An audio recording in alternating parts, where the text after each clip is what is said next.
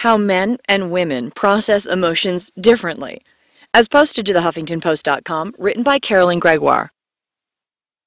Are women wired to be more emotional? Not exactly.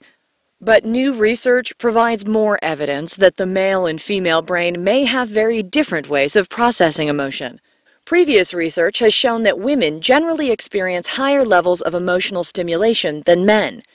Now, a large-scale study from the University of Basel suggests that gender differences in emotion processing are also linked to sex variation in memory and brain activity. The Basel researchers designed an experiment to determine whether women perform better on memory tests than men because of the way that they process emotional information. The researchers exposed 3,400 test participants to images of emotional content, finding that women rated these images as more emotionally stimulating than men, particularly in the case of negative images. When presented with emotionally neutral imagery, however, the men and women responded similarly. After being exposed to the images, the participants completed a memory test.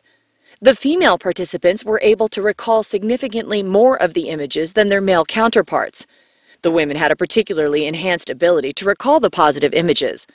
The study's lead author, Dr. Annette Melnick, explained, "This would suggest that gender-dependent differences in emotional processing and memory are due to different mechanisms." Then, fMRI data from 700 participants suggested that women's stronger reactivity to negative emotional images is linked with increased activity of motor regions of the brain. Previous studies have suggested that women display heightened facial and motor reactions to negative emotional stimuli. In our study, we see a similar pattern with the fMRI data, Melnick said in an email to the Huffington Post. One possible explanation would be that women might be better prepared to physically react to negative stimuli than males.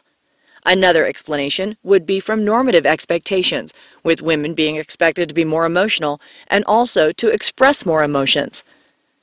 The findings may help scientists to come to a better understanding of gender differences in neuropsychiatric conditions, which may pave the way for improved treatment options.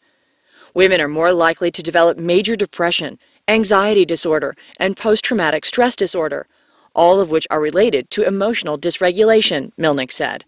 We hope that understanding the neural correlates of sex-specific emotional processing will be an important step towards elucidating the mechanisms linked to sex-dependent emotional dysregulation.